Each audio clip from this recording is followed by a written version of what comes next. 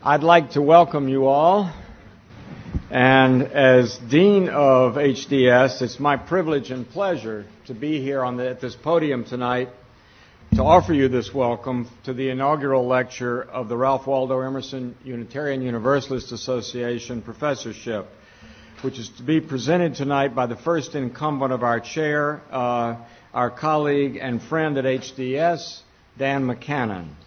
The creation of the Emerson Unitarian Universalist Association Professorship of Divinity was announced on May 25th, 2003, the 203rd anniversary of the birth of Ralph Waldo Emerson. That announcement marked the culmination of a 2 decades effort on the part of the Divinity School and the Unitarian Universalist Association to establish a permanent professorial position in the broad area of liberal religious thought and practice. And several people seated here on both sides of me tonight know well about that process and the great desire that was there on both sides to bring this about. The endowment that made this chair possible was the result of several gifts, including donations from the Unitarian Universalist Association itself, from the Unitarian Universalist congregation at Shelter Rock on Long Island, formerly, of course, the North Shore Unitarian Universalist Society, from the Liberal Religious Charitable Society and other individuals and organizations, and finally, 2 capstone gifts from W. Lowell Steinbrenner, and Mr. Steinbrenner is here with us tonight. He's also an MTS 87, which is something we take pride in, and his wife Janice. And this gift went along with a matching gift from the late Reverend Dr. J. Frank Schulman, STB 54, who is known, I'm sure, was known to many of you here, and from him and from his wife Alice. Alice cannot be with us tonight, and I'm very sorry for that, but we will certainly see to it that she has a recording of it and that she's able to be with us in spirit, just as we hope to do for Janice as well.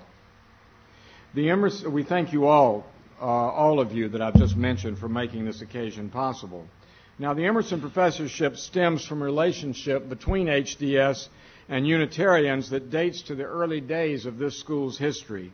In fact, the address of dedication for Divinity Hall, our oldest building, in 1826 was presented by William Ellery Channing, who a few years earlier had become the acknowledged leader of what he called Unitarian Christianity. Much of the subsequent ferment of Unitarian culture, and indeed the broader ferment of 19th century transcendentalist thought, played out at this very school. Although HDS has always remained firmly non-denominational, it is recognized by the UUA as one of the 3 principal schools that provide theological training to Unitarian Universalists who are preparing for ministry, and we're extremely proud of that. Naming the professorship in part for Ralph Waldo Emerson honors an historic figure who had a significant influence on both the Unitarian tradition and Harvard Divinity School. A Unitarian minister himself from 1826 to 1832, Emerson, who was a Harvard College graduate who had pursued further studies at the university's at that time young Graduate School of Theology, did much to formulate the philosophy of transcendentalism, expressed most famously, as I'm sure most everyone here knows, in his wonderful essay, Nature, 1836, and further in his Harvard Divinity School address of 1838. In the latter address, he called for a fresh religious inspiration. Quote, "Let me admonish you, first of all, to go alone, to refuse the good models, even those which are sacred in the imagination of men, and dare to love God without mediator as well." To introduce our Emerson inaugural lecture, it is my great pleasure and honor now to introduce to you my newly emerited, I guess that's a word, in German it's very easy, emeritiert, but our emeritus colleague, who is known to most of you as the doyen of the history of American religion, David D. Hall, the Bartlett Research Professor here. David has taught at HDS since 1989 and was Bartlett Professor of New England Church History until last year, when he became the Bartlett Research Professor as he took his retirement. He has written extensively on religion and society in 17th century New England and in England, and done so in works such as The Faithful Shepherd, A History of the New England Ministry in the 17th Century, The Worlds of Wonder, Days of Judgment volume, Popular Religious Belief in Early New England, and Puritans in the New World, a critical anthology, to name only a few of his groundbreaking publications. In many ways, his greatest legacy lies not only, perhaps, or maybe not even primarily in his work, but in the generation of young scholars, both those that studied under him and those who learned from him, particularly about lived religion, that have gone on and gone out into the world now with his inspiration to teach. Another deep interest of David's that I share at least a part of is his interest in the history of the book, especially the history of literacy and reading in early America. He edited with Hugh Amory the Colonial Book in the Atlantic World, which is the first of a 5-volume series of which he is the general editor. We may have lost his outstanding full-time presence in the classroom, and having taught with him, I can attest to the quality of that presence. But he remains a prolific writer and productive scholar and continues to work on religion and culture in early America with particular attention to the lived religion that I just mentioned, a focus that, of course, is now largely associated with his name. It is always David that is cited as the example of the exemplar of lived religion scholarship in American history now. He is currently working on the development of cultural criticism in mid-19th century America. So let me invite him, without further ado, to the podium to introduce our Emerson inaugural lecturer. David, it's all yours.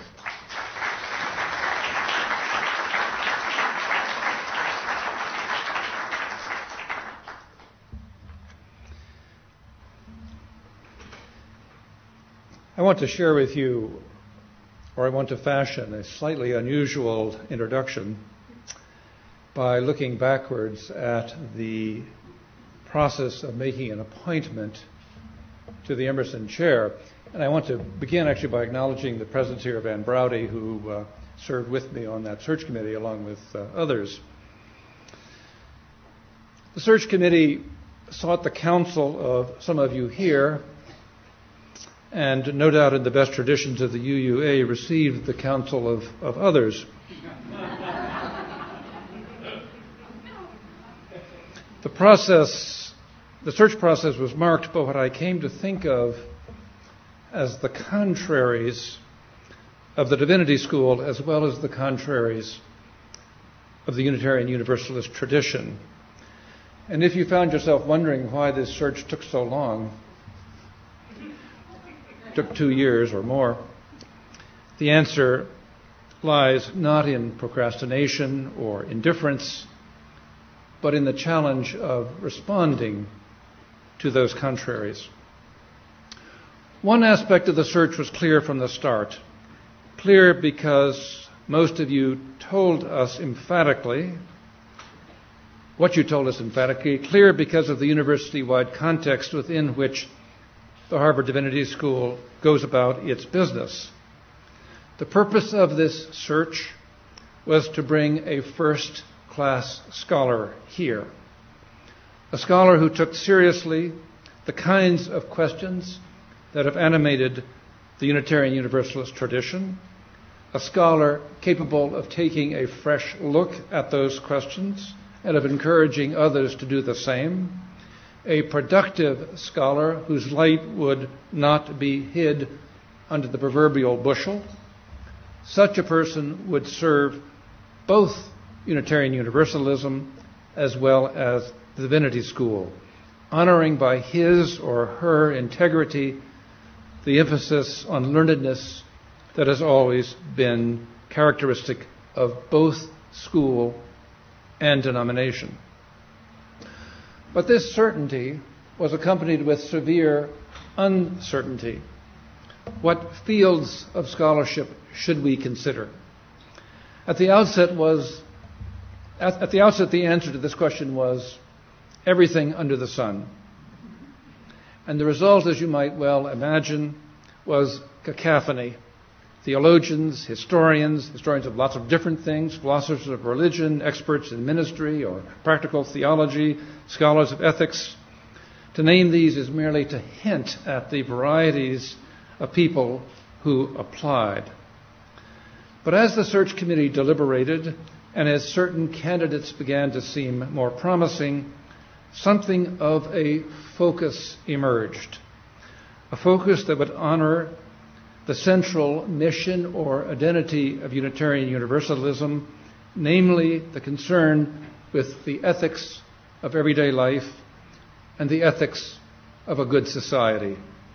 And here, as many of you know, this faculty once included a remarkable teacher who embodied this concern. I refer, of course, to James Luther Adams. Then, of course, there was a denominational question. Some of you may remember in the 1950s there were lots of jokes about how to make a dry martini. Maybe you don't remember that, but anyways, there were... I'm going to check myself because I don't drink martinis. Or to say I got violently ill once drinking martinis, and that was it. So the ultimate dry martini was this: fill a glass with gin, leave the room, and outside the room whisper the word vermouth, and then re-enter the room. Now, something like that applies to raising the question of denominational affiliation at Harvard Divinity School in the process of a search. But as St. Paul so wisely said, there is the letter and there is the spirit. Could we find some way of acknowledging the spirit of the donors and something broader as well, the spirit of renewal within Unitarian Universalism? And finally, there was the ministry question. Those we classify as scholars can be interested or, frankly, not interested in ministry as it is practiced. Could this search find someone who manifestly was counted among the interested? From the start, virtually from day one, the search committee found a great deal to like in the vita of Dan McKanan. That he was and is and will be a productive scholar was immediately evident from what he had already published and from what was underway. It was immediately apparent that his had been a distinguished academic record, beginning with the Summa he earned here as an undergraduate at Harvard, extending through the ministry training he received at Vanderbilt, and the PhD in the history of Christianity he earned at Chicago. And we had the great benefit of colleagues who had known him as an undergraduate, as Dean Graham just mentioned, but others as well, and also colleagues who had taught him and worked with him at Chicago, who were vocal, emphatic in their praise. Here, then, were elements of what the search committee was seeking: academic excellence, training in ministry, and a passion certain to be made known to all of you here this afternoon who have not yet encountered it, a passion for social ethics seen from the vantage of a historian. Dan McKanan commands a history of the Christian tradition, and his first book, Identifying the Image of God, Radical Christians and Nonviolent Power in the Antebellum World, provided a fresh look at Unitarians and others as they dealt with, among others, the difficult question of slavery in the antebellum period. And it does so unusually from what I would call a theological perspective, not so common among historians. In subsequent books, Dan has treated movements closer in time to the present, the history of intentional communities, and in particular, the history of the Catholic worker movement, which in his most recent book exposes the contraries, to use a word with which I began, exposes the contraries of a movement hovering on institutionalization or restlessly engaged with movement and institution. Now he is at work on a much broader history of religious radicalism in the United States with the working title of Prophetic Encounters, the Religious Left in American History, to be published by Beacon Press. Contraries is a good word, I think, to use in describing Dan McKanan.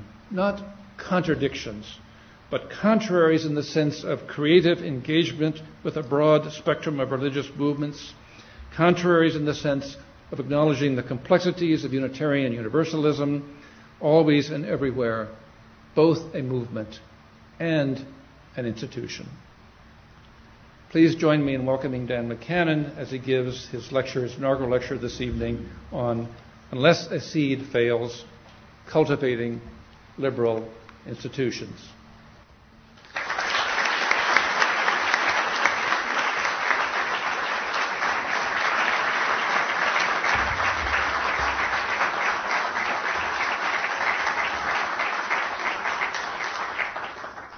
Thank you so much, David. Thank you, Bill. And thank you to all of the people who have been working to make this evening possible long before I certainly was even thinking about it.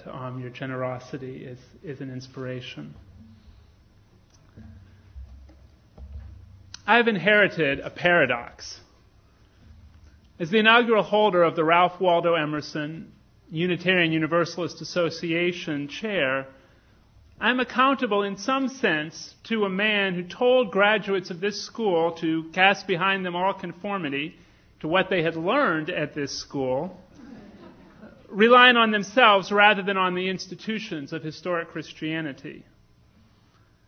But I am also accountable to one of those institutions, indeed, to the denominational tradition that Emerson was leaving behind when he urged our students to acquaint themselves at first hand with deity. This sort of institutional accountability in a Harvard chair has few precedents. Among my colleagues, only Francis Schussler Fiorenza has the name of a denomination in his title. And while the Charles Chauncey Stillman Chair of Roman Catholic Studies may well contain its own paradoxes, I'm guessing that the Pope was not as intimately involved in its creation as Bill Sinkford was in the funding of the Emerson Chair. Thank you, Bill. Fortunately, I come prepared to deal with institutional paradox. Like Emerson, I have my anti-institutional streak. When I was 13, maybe my folks can remember this, shortly after the election of Ronald Reagan, I decided that governments would work better if instead of making laws, they offered suggestions. They could do the research to figure out what sorts of individual actions would contribute most to the common good, and leave it up to each of us to act accordingly. 10 years later, I learned that this view has a name, anarchism. And despite repeated backsliding, I remain more comfortable with it than with other political philosophies. And yet, I spent the past 10 years teaching at 2 Benedictine colleges, local embodiments of the most enduring religious order in the largest religious institution the world has ever known. And now here I am at Harvard, a school that, as you all know, has lost more institutional wealth in the past year than any other university in history. Somehow, I haven't been able to shake free of institutions. In coming to the Divinity School, I've inherited a rich tradition of reflection on the paradoxical balance between spiritual freedom and institutional responsibility. For many years, Conrad Wright taught Unitarian and Universalist history here, and one of the great themes of his scholarship has been the role of institutions within religious liberalism. Wright worried, perhaps you still worry, that while Unitarian Universalists know the rebellious stories of Emerson and Thoreau, they do not know the stories of all the men and women who built congregational and denominational structures that would carry those rebellious stories forward. The canon of liberal saints, Wright has insisted, must include such men as Henry Bellows, Samuel Atkins Eliot, and Frederick May Eliot, denominational presidents who were patient and creative enough to keep both the Emersonian radicals and their antagonists within the Unitarian fold. My goal today is to build on this heritage by reflecting on the institutional ideas of a few religious liberals who are sometimes lumped a little too quickly with the anti-institutional Emersonians. Elizabeth Palmer Peabody, and Aidan Ballou were part of the rebellious second generation of Unitarians and Universalists, the same generation as Emerson. And they devoted their best energies not to congregations or the denomination, but to schools, social reform societies, and experimental communities. John Haynes Holmes and Mary White Ovington were heirs of this tradition who lived 2 generations later, in the first decades of the 20th century. They were tireless in building up the new institutional structures of the settlement house and community church, as well as such enduring organizations as the National Association for the Advancement of Colored People and the American Civil Liberties Union.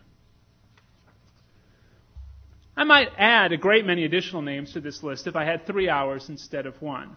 Theodore Parker, Lydia Mariah Child, Jenkin Lloyd Jones, Clarence Skinner, Ethelred Brown, Charlotte Perkins Gilman. All these folks could say a hearty amen to every criticism Emerson lodged against conventional churches. But their real interest was in the shape of the new institutions they hoped would displace the old. In theological terms, all were invested in what might be called ecclesiology, the doctrine of the church, though the church they envisioned was never easy for denominational leaders to recognize as such. They were practical as well as theoretical ecclesiologists, taking concrete steps to bring the new institutions into reality.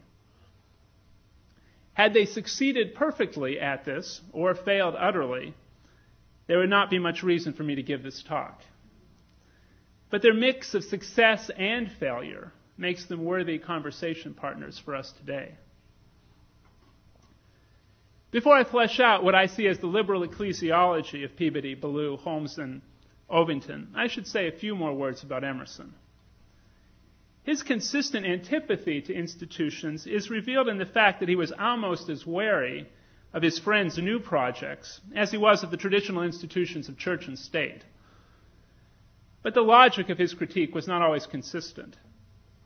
In his essay on self-reliance, Emerson cast institutions both as dangerous menaces, society everywhere is in conspiracy against the manhood of every one of its members, and as ephemeral phenomena, phantoms. An institution is the lengthened shadow of one man. As is often the case, his criticism was more compelling when it was more personal.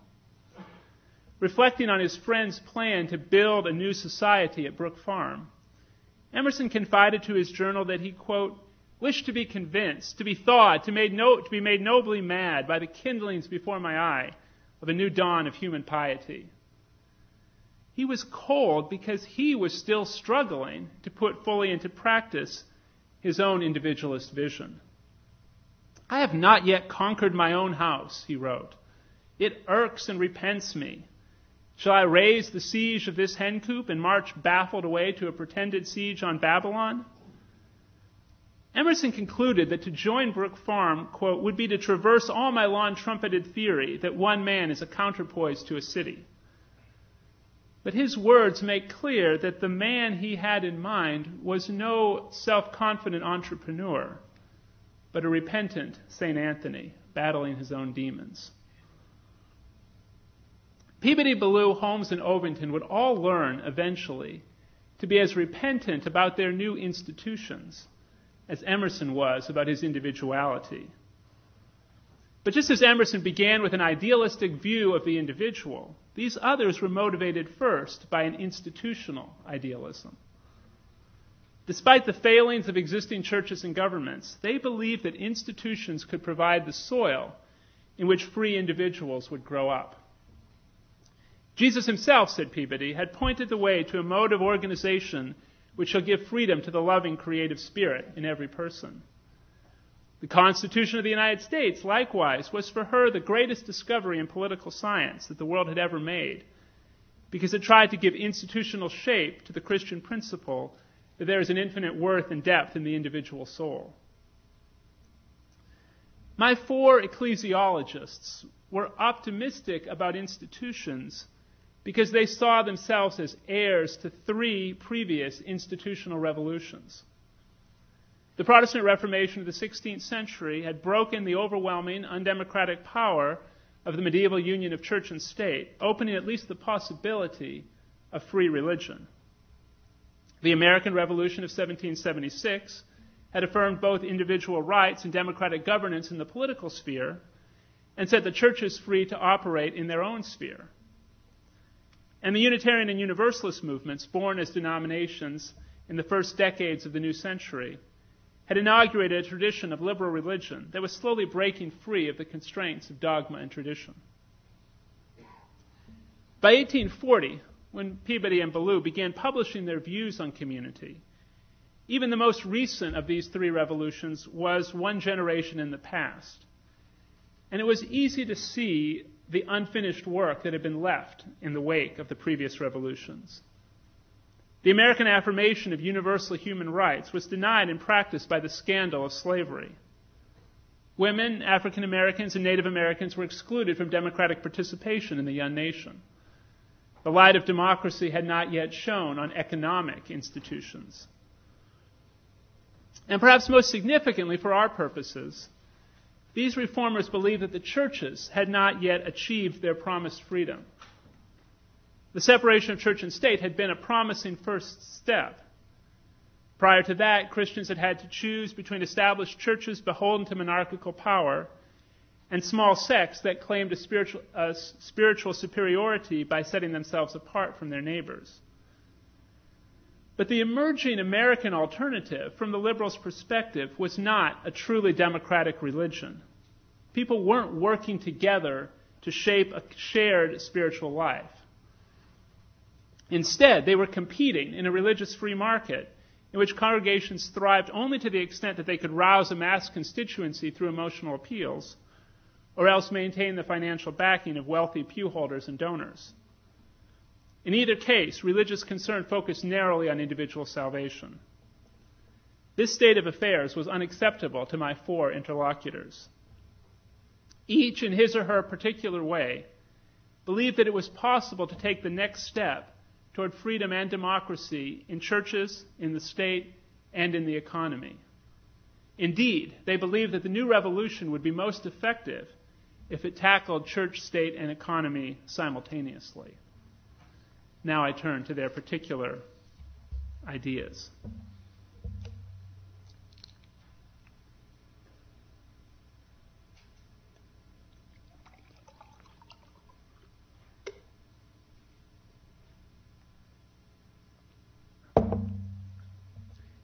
Those of you who had the privilege to attend Megan Marshall's Conrad Wright lecture last week already know a little bit about Elizabeth Palmer Peabody. With her sisters Mary and Sophia, and brothers-in-law Nathaniel Hawthorne and Horace Mann, she was part of one of the first families of Transcendentalism.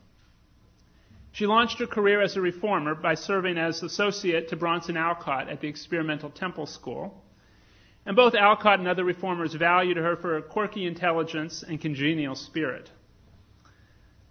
Henry James didn't value her quite as much, but that's another story. By 1840, her bookstore was the primary gathering spot for Bostonians interested in new European philosophies. And she herself was particularly interested in the travails of young ministers who chafed at the narrowness and conventionality of parish life.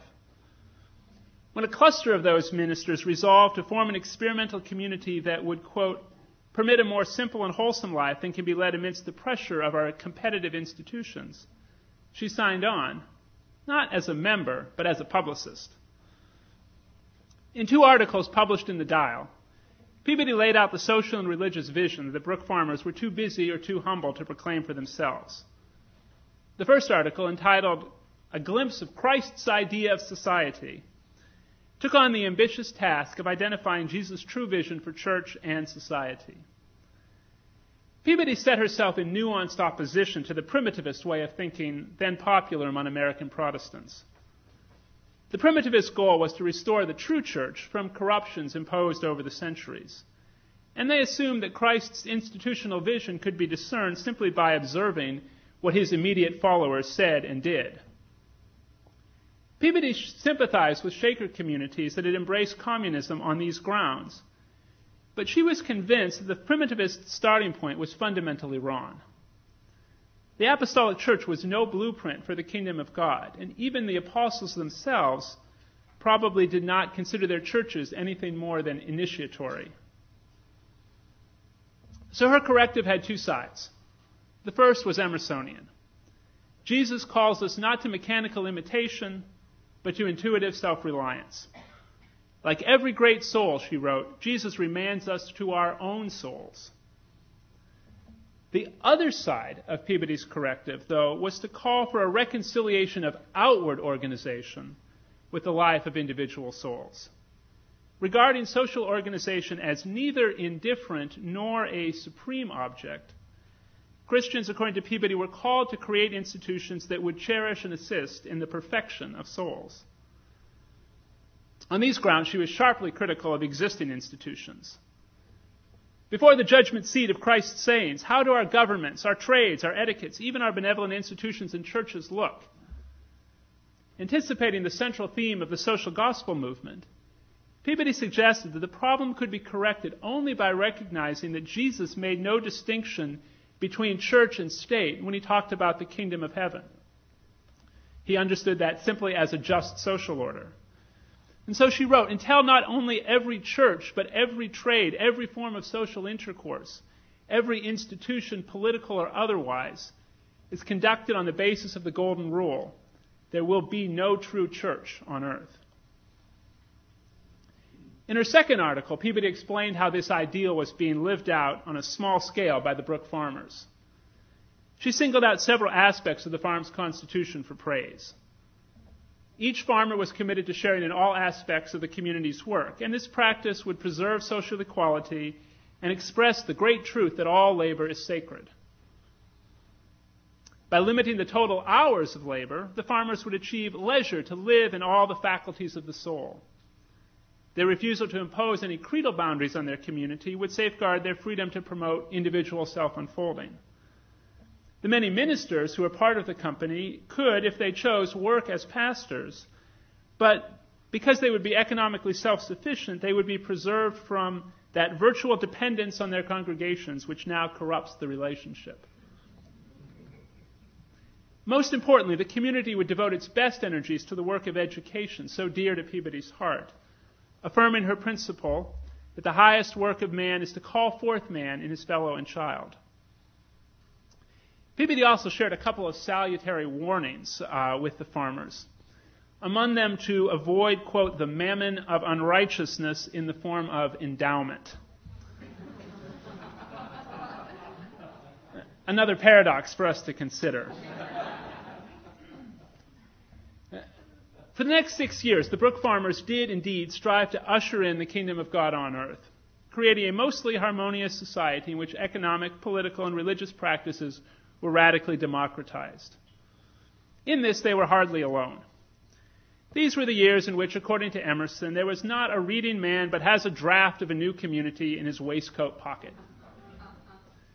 Peabody's old colleague, Bronson Alcott, had his community at Fruitlands. Dozens of other groups embraced, with varying degrees of fidelity, the utopian blueprints of Charles Fourier, ideas that Brook Farm would espouse about halfway through its lifespan. Of all the communities that explicitly sought to balance cooperation with radical individuality, the most enduring was the colony of practical Christians established by Aidan Ballou at Hopedale, Massachusetts. Ballou represented a different strand of religious liberalism than did Peabody. A self-taught preacher, he had been called to the ministry through a series of paranormal visions. He migrated from the primitivist Christian connection to the Universalists, but soon he and his minister friends met congregational resistance to their strong preaching against slavery, war, and alcohol abuse. A change of affiliation to Unitarianism was of little help, and so the friends resolved, quote, to maintain ourselves financially outside of our profession by creating a cooperative community. Declaring themselves to be practical Christians, Ballou and his comrades believed that true Christianity had more to do with right practice than right belief. Disavowing all but the most general statement of Christian doctrine, the Hopedalers were extravagantly specific in the moral demands they placed on themselves.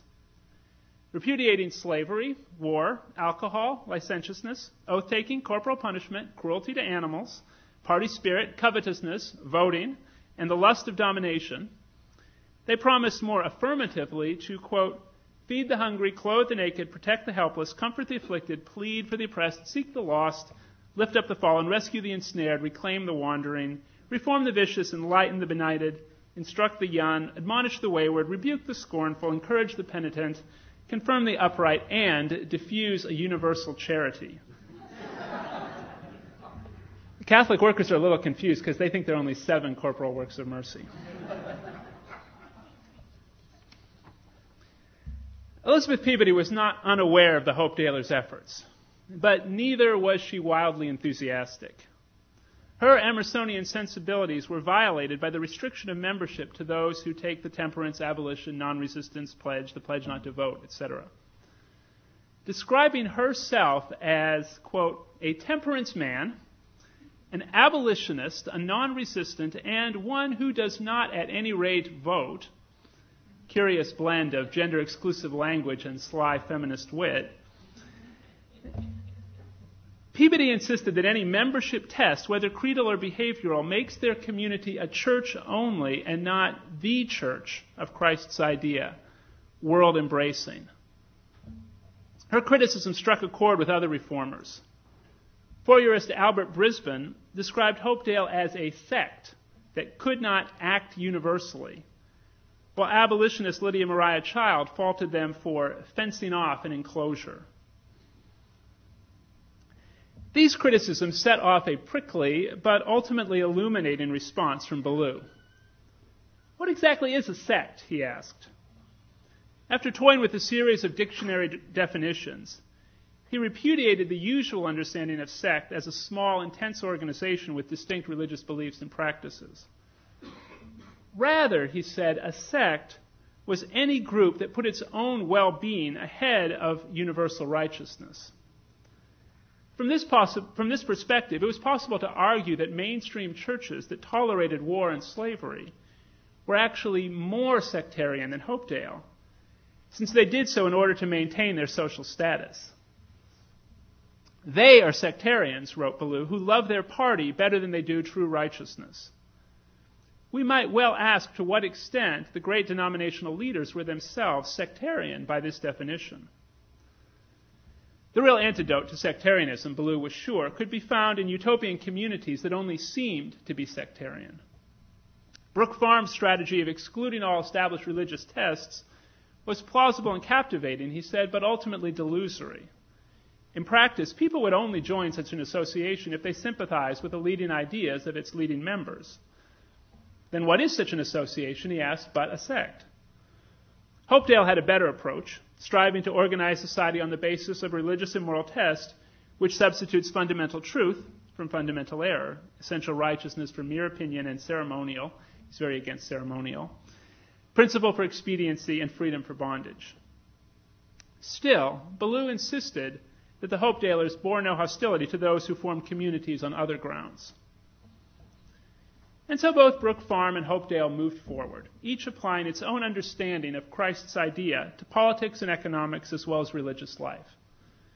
Both were, as Ballou predicted, relatively homogeneous in ideology, and thus avoided the explosive religious conflicts that racked some more inclusive Fourierist communities. They were, by virtually all reports except that of Peabody's brother-in-law Nathaniel Hawthorne, good places to live. Both published journals that inspired far-flung sympathizers to embark on their own experimental reforms.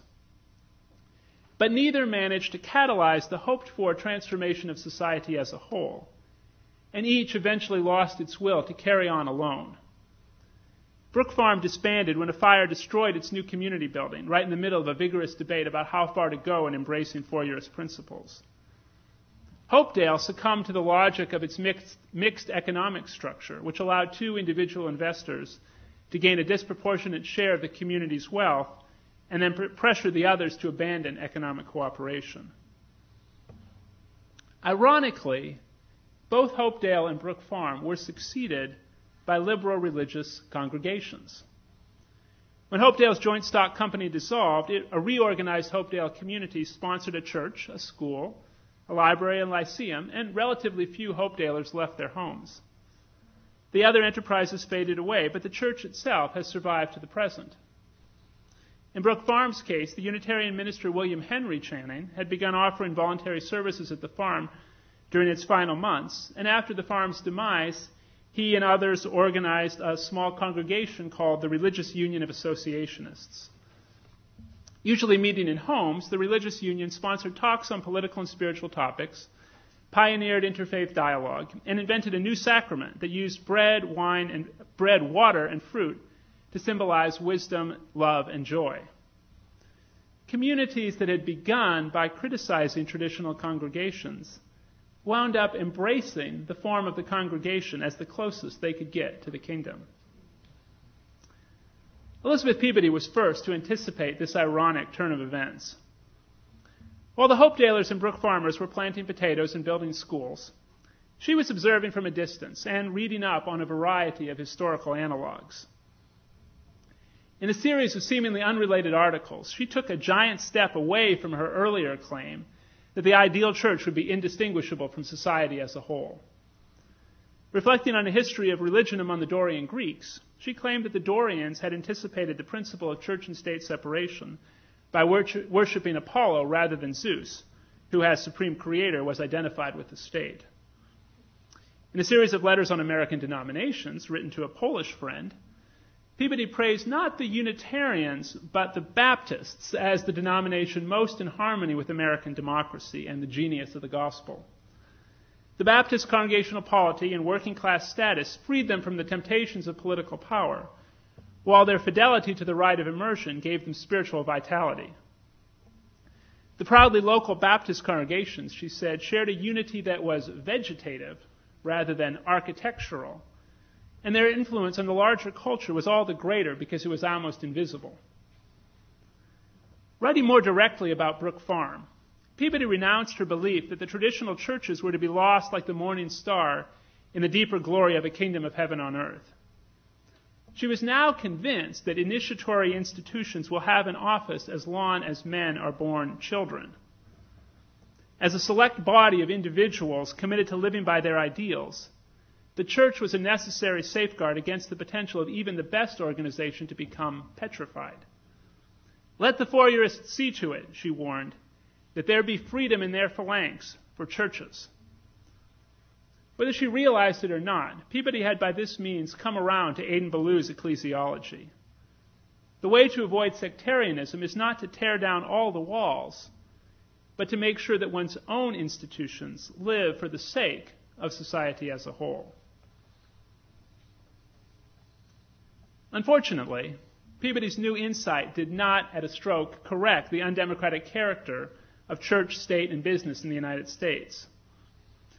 And so it should not surprise us that 2 generations later, another religious liberal would articulate an ecclesiology virtually indistinguishable from what Peabody had at first expressed in Christ's idea of society. This was John Haynes Holmes, an heir of the Transcendentalists whose grandfather had helped arrange the publication of the works of Theodore Parker, his pastor. Serving a New York City congregation from 1907 until his retirement many decades later, Holmes found himself near the vital center of the social gospel movement. Convinced that, quote, the affirmation of solidarity contrasted with individuality was the new spiritual truth of the age, Holmes worked tirelessly to reconcile this sociological insight with a liberal tradition of salvation by character. Taking a position to the left of mainline social gospelers, Holmes declared flatly that social salvation was the entire work of religion. The revolutionary function of the church, he declared in the optimistic years before the First World War, was to be the active agent rather than the passive witness of salvation. Calling for an indefinite extension of the field of religious activity, Holmes insisted, quote, there is not a question which the minister has not a right, nay, an obligation, to discuss in his pulpit in the name simply of religion.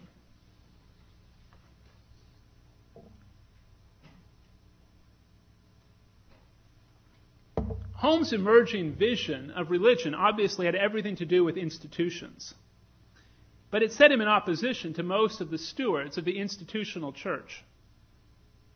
Though Jesus, in Holmes' view, had been an agitator of revolution, the social significance of Jesus' teaching had been almost wholly lost by the 3rd century. The churches were corrupted by individualism, otherworldliness, class divisions, and a denominationalism that diverted attention, quote, from the real evils of organized society to the unreal evils of theological error. One might think that that charge would not apply to the creedless Unitarians, but Holmes reserved his most scornful language for his own denomination. The one great united endeavor of the Unitarian churches, he wrote, is not the serving of society, but maintaining old Unitarian churches whose natural lives are already spent.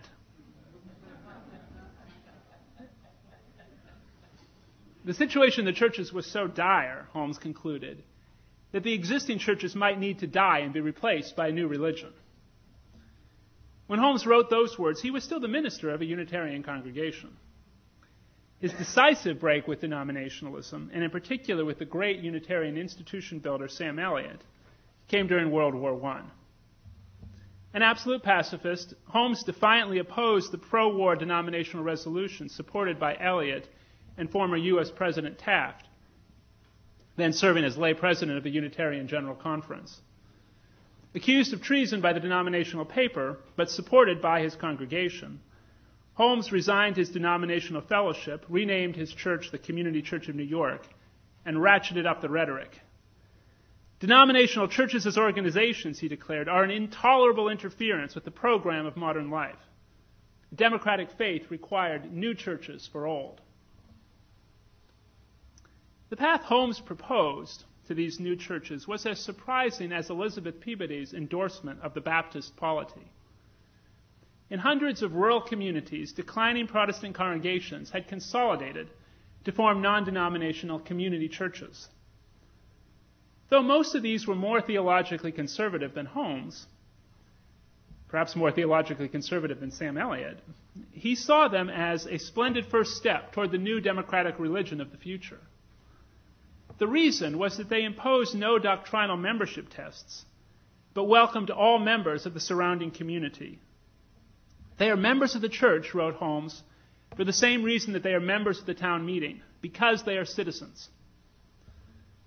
Such churches could thus fulfill Elizabeth Peabody's original vision of a church that was not an institution apart, but itself the community.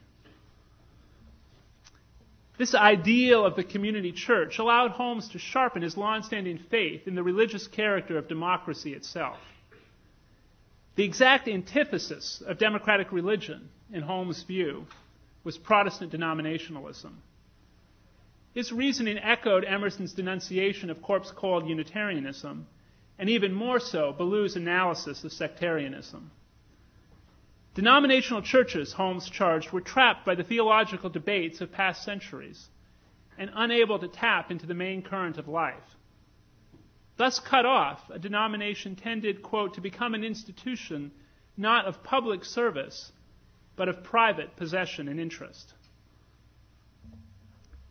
Holmes sympathized with the Unitarian effort to establish a more inclusive fellowship, and with the efforts of Protestant ecumenists to lower the boundaries separating their denominations. But these efforts, he concluded, were fatally flawed because they assumed that existing church organizations were an indispensable starting point. Liberal ecumenists assumed that, quote, life cannot go on without the churches, when in fact, said Holmes, life is going on without the churches. A better reform would return not to the churches, but to society.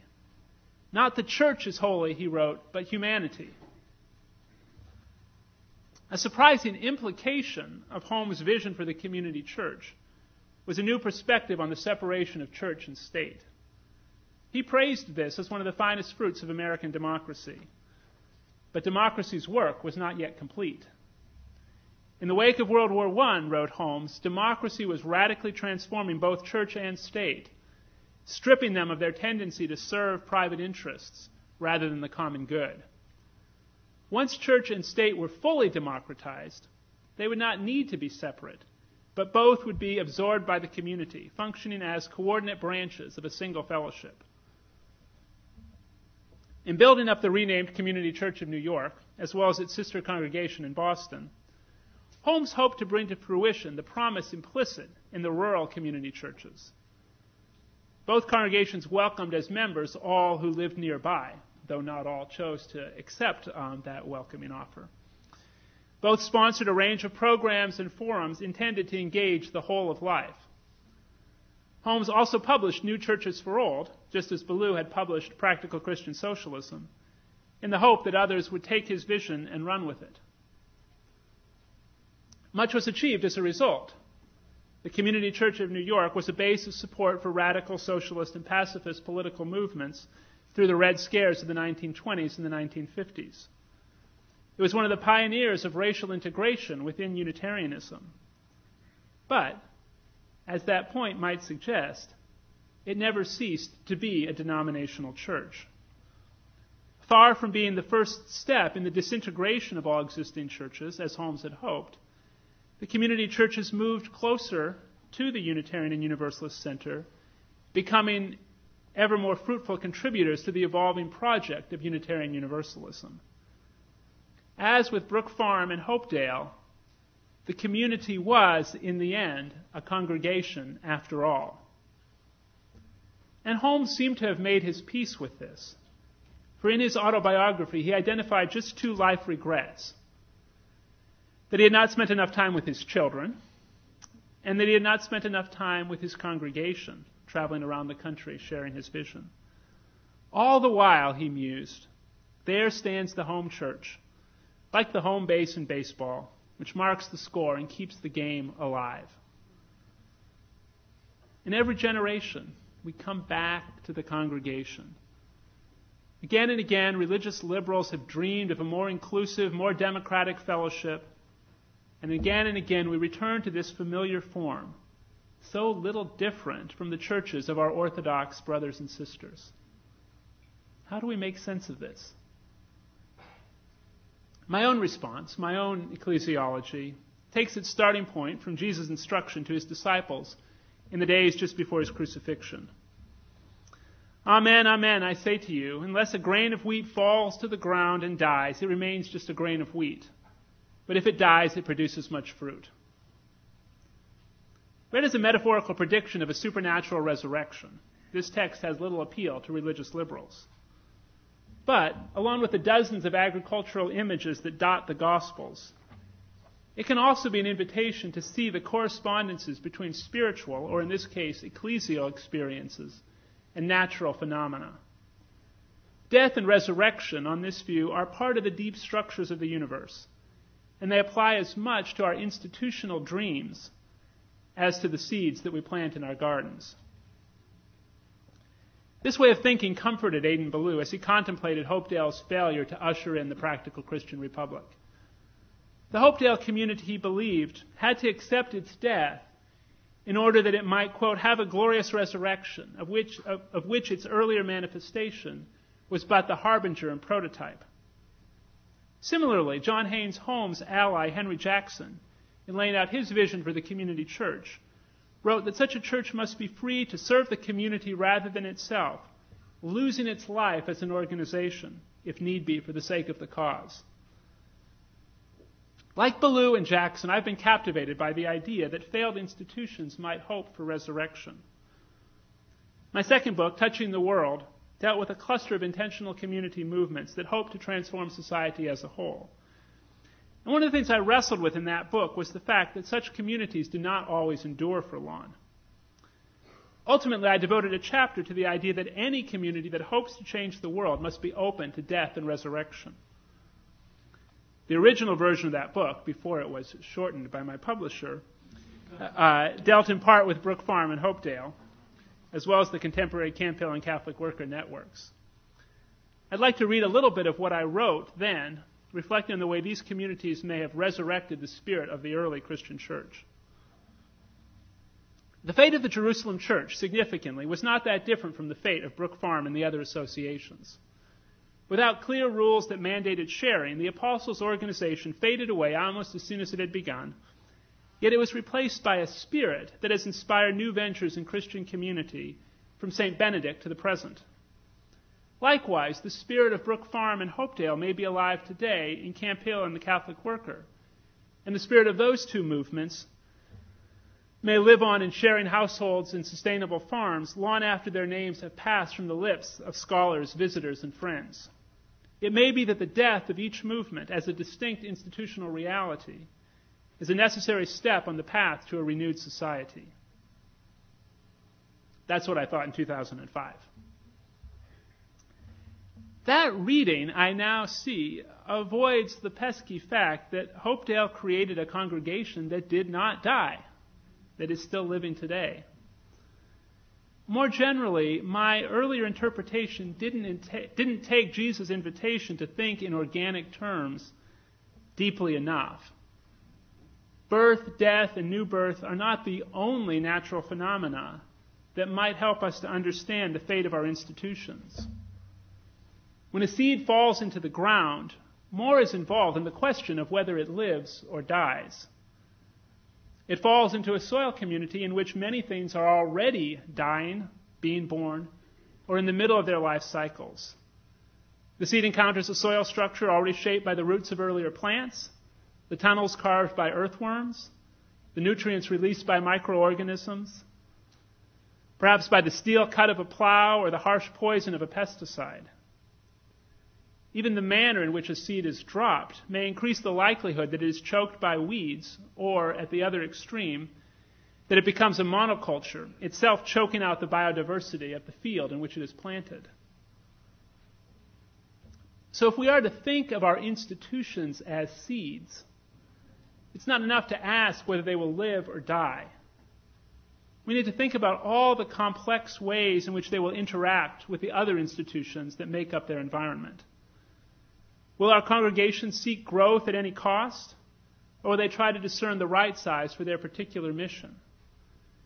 Will they define themselves in opposition to other congregations, or will they celebrate their neighbors' achievements as much as their own?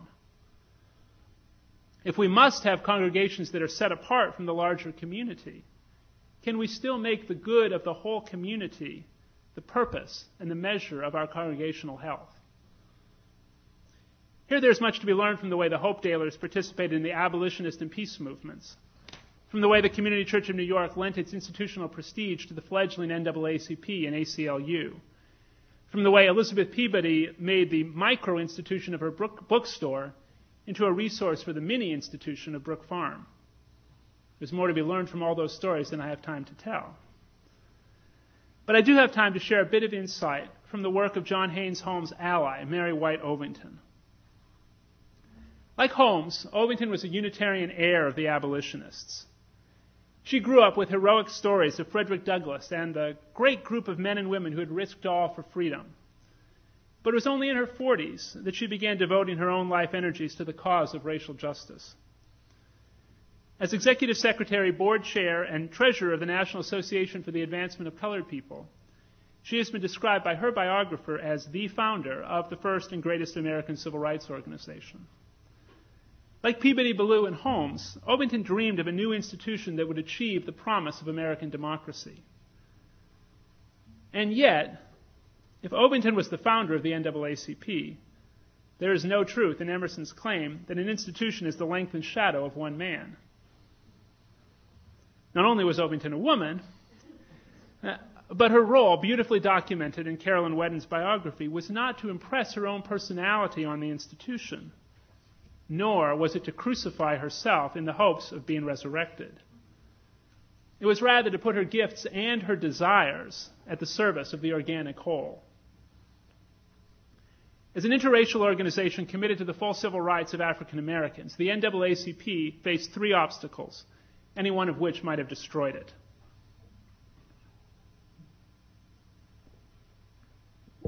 The first was that Northern whites, even the heirs of the abolitionists, did not know their African American brothers and sisters.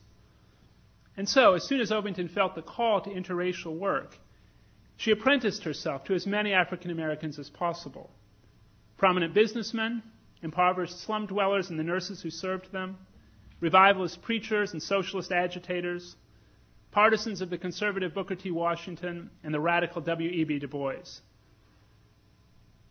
Ovington found these teachers to be unendingly kind, enriching her life even as they empowered her for the work ahead. The second obstacle, which became apparent as soon as her apprenticeship had begun, was the enormous power exercised by Booker T. Washington at the turn of the 20th century. Washington was a case study in good institutional stewardship gone terribly, terribly wrong. His approach to race relations, which emphasized industrial education rather than civil rights, had captured the imaginations of many white philanthropists. Washington, in turn, captured the loyalties of young black activists by demanding their absolute loyalty before he would give them the endorsement they would need to raise funds from these white philanthropists. As an admirer of W.E.B. Du Bois, Mary White Ovington was appalled by this situation. But she recognized the direct attack on Washington would achieve little for the young activists who were dependent on him.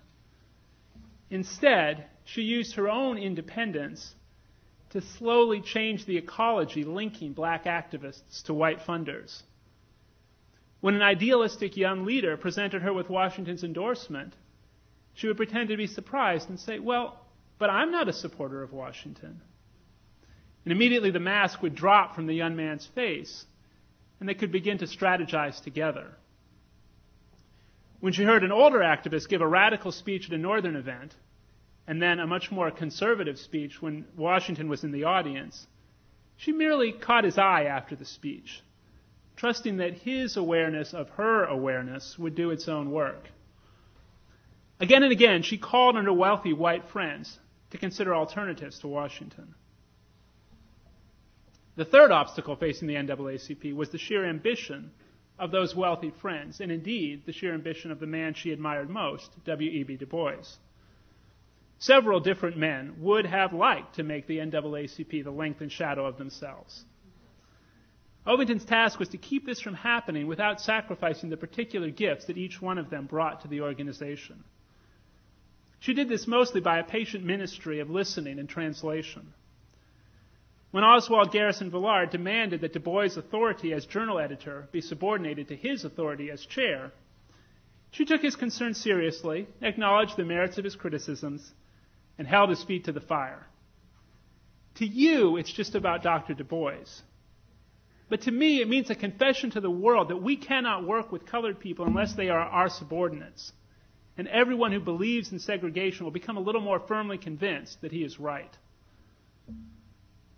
It's too bad that Villard's grandfather, William Lloyd Garrison, did not have a similar helper in dealing with his own jealous relationship with Frederick Douglass.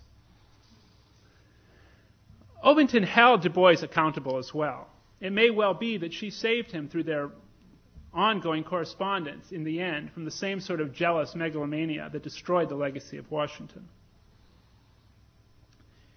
Mary White Ovington, in short, was one person who planted herself in the rich soil of an organization, just as each one of us is planted in a congregation, a school, a neighborhood, just as I have been planted in the institutional paradox of the Emerson chair. Ovington's special gift was to grow in a way that helped the other seeds planted in the NAACP also bear better fruit. And she did this in a spirit of adventure, not sacrifice. My life has been so happy, so full of pleasant happenings, she wrote in explaining her tolerance of Du Bois's obstinacy, that I feel singularly drawn toward people whose lives turn crisscross.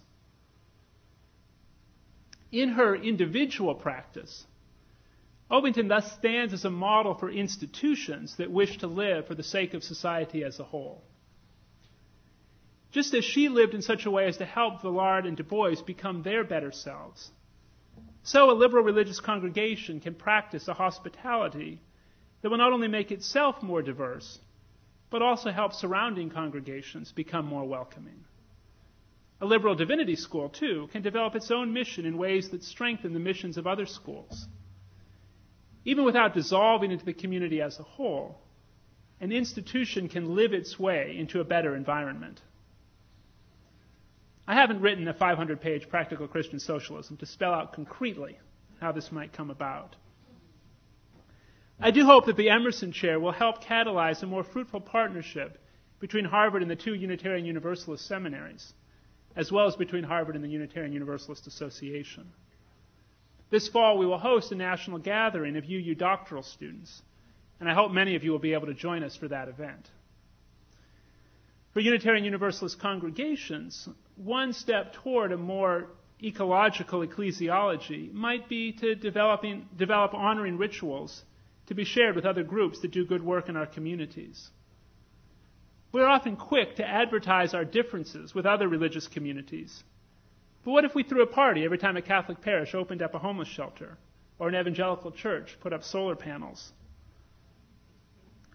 Another step could be for congregations to keep as careful records of what they hope to see in their communities as they do of their own numerical growth. We know exactly how many more or fewer Unitarian Universalists there are this year than last. But do we know whether there are more or fewer children living below the poverty line in cities with UU congregations? What would happen if we took that number as seriously as the other in our institutional choice-making? You get the idea. But I should give Emerson the last word. Reflecting on his friend's infatuation with the too elaborate theories of Charles Fourier, Emerson noted wryly that Fourier has skipped no fact but one, namely life.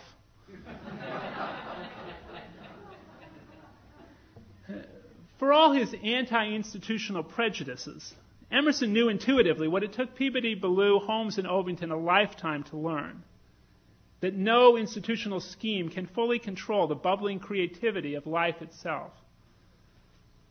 At the same time, these others also learned what Emerson couldn't see: that our institutions are as vegetative, to use Peabody's phrase, as the individuals who participate in them. Our congregations, our denominations, and our divinity school have been planted with many seeds. They have grown up not in the straight rows of our democratic dreams, but in the tangled thicket of life itself. Within this thicket, the grass grows, the buds burst, the meadow is spotted with fire and gold in the tint of flowers. In the refulgent summer of our institutions is a luxury to draw the breath of life. Thank you.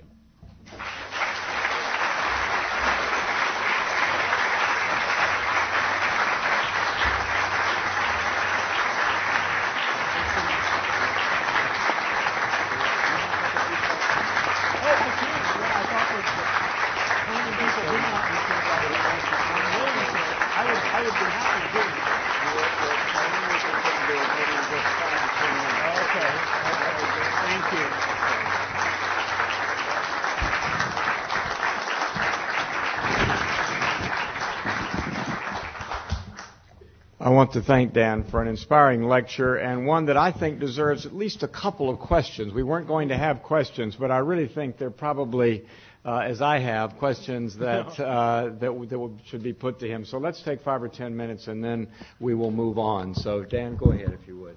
Okay. I'll let you call. Go ahead, George. I noticed you pointedly talk about denomination instead of association. Hmm. Do act like a denomination, but Yeah. to be an association. I wanted to elucidate. Yeah, that's a great question, and one of the pieces that these four folks didn't talk a lot about is congregational polity, which is the other major portion of Conrad Wright's legacy here, and I think that's part of what Peabody was getting at in talking about the Baptist emphasis on congregational polity, that being an association of congregations, valuing the individual particularities of each one, is an antidote to some of the dangers of denominationalism. All four of these folks still, did feel that Unitarians acted like a denomination, which is part of why I use that language throughout. Other questions? Tandeka? Oh, thank you. Again, that we came back to congregational life again. Yeah. Not much different from our more orthodox brothers and sisters. Right. What was the difference? Oh, you're asking maybe there wasn't any difference at all. No. I'm asking you, since there were differences, what were they?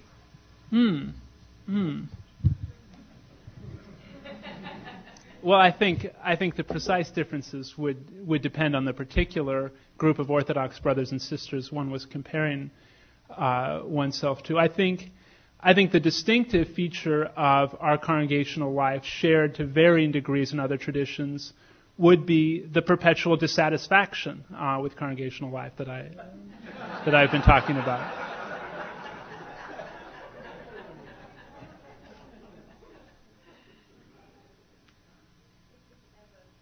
Oh yes, Jen.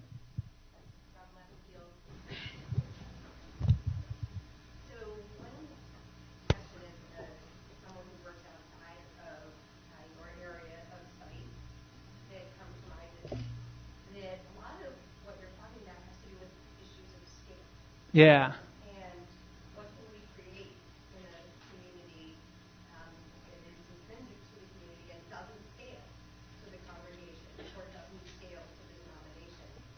And we now have a number of fields in operations, research, et cetera, that really can deal with these questions of scaling, and that it's not to be assumed that what works for the farm works for the community. My question is, are these rich ideas being integrated in any way with, for example, operations research and organizational research so that we can, from a multidisciplinary perspective, add to our understanding of what can work in intentional communities and how to scale it? Or did they ever write about this question? Yeah, that's a great question. My colleague Don Swear and I and a couple others are going to be meeting with a number of colleagues from the business school to plan some events on the theme of sustainability, which will be a great opportunity to dig into multidisciplinary approaches to that. And I'm going to maybe invest Don a little more than he might be willing to say. It would be great to be in conversation with you about that as well and bring the psychological perspectives in. I think one of the great challenges is that small communities of the sort that I've studied, whether the ones I was talking about today are Catholic worker communities, are deeply committed to all the goods that can be achieved only on a very small scale. And they've done wonderful things on a very small scale. But they haven't thought very much about the ecological question that I was asking at the end. How does a community that thrives at a small scale do that in such a way as to be helpful rather than unhelpful to the larger whole?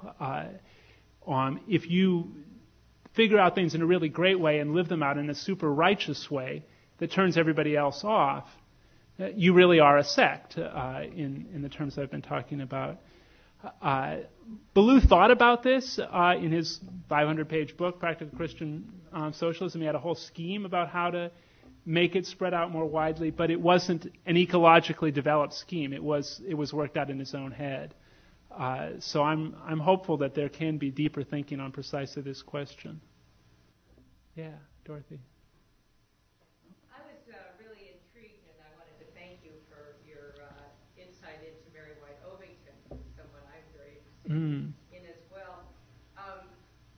Her style of institutional leadership is really quite remarkable, and it made me think of Friedman's work on congregational dynamics, generation to generation. But I wonder if there's other models that go along with that come to your mind, or how do you see that?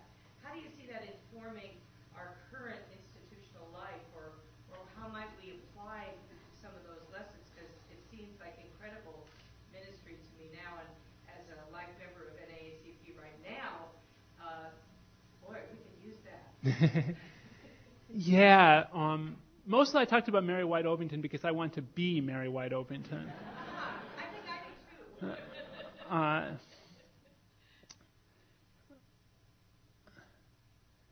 Yeah, I'm sure I've read people who are thinking along these lines, but it's not coming to mind immediately, so I'm going to have to save that one for further pondering. Yeah, Jack. I'm seated, can't get up that fast, but I'm Jack Mendelson, and I've been for years now a foot soldier in the movement to bring a faculty member to the Harvard Divinity School. And by golly, we've succeeded. But I have an institutional question. Okay. Why aren't you billed according to what we presented with all of this fundraising for the Harvard Divinity School and a very careful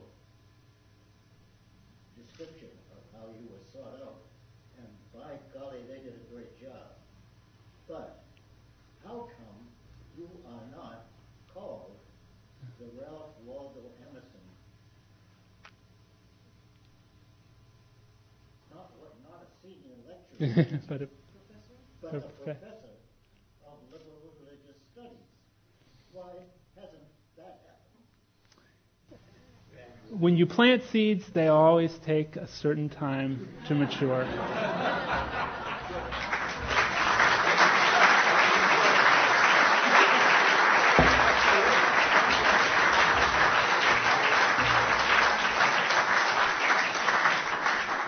Thank you all.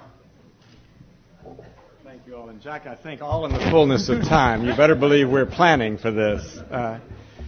Thank you again, Dan. And now I'd like to invite everyone to a reception at the other end of the building in the Brown Room. And please come and join us and have a chance to chat with Dan a little more quietly and personally. Thank you very much.